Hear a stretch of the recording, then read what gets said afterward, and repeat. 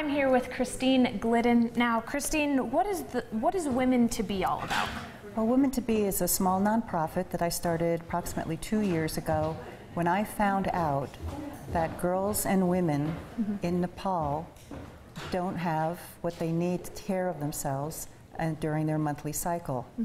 They don't have underwear, they don't have sanitary pads, they don't have a washcloth, and it's not only a terrible health concern, but girls who don't have these items miss school once a month.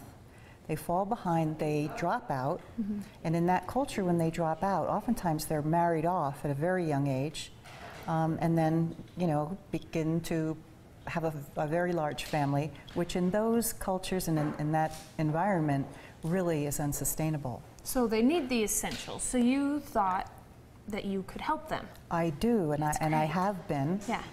I use a what's called a kit. Okay.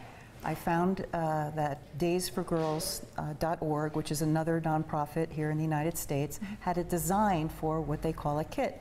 And in a kit are sanitary pads, underwear, a special block for waterproofing, a washcloth, and a Ziploc bag to keep things clean. And it comes in a little kit. And it's probably the most beautiful thing that these girls will ever own in their lives. And what's really beautiful about the kits is they last up to 3 years. Wow. Yeah. That's great. Yes. Okay, so how many kits are you looking to make this year? Well, last year I brought 400 kits to Nepal. And next March I'd like to bring 1,000. So I'm so lucky. Wow. Because there's a very special group of men and women from Rotary, actually it's the Sandia Club of Rotary, who have volunteered generously and selflessly to sew kits and fabricate them so that next March I'm going to be ready. That's incredible. Now, if somebody wants to be a part of this, if the public wants to get involved, can they do that? Is that a possibility? Well, they can. They can, because I'm still looking for more kits, which means I need people who can sew. Okay. I need donations of underwear and washcloths. And frankly, I need donations of funds.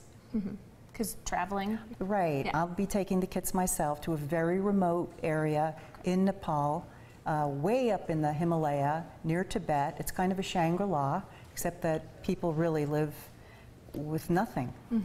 Now, if somebody wants to find out more information about Women to Be, how can they go about doing that? Well, they can do that very easily. They can go to my website, which is www.women2be.org. Okay. But in this case, the 2 is the number 2, so it's women2be.org. Okay, all right. There's information, there's opportunity to volunteer, there's also an opportunity to donate.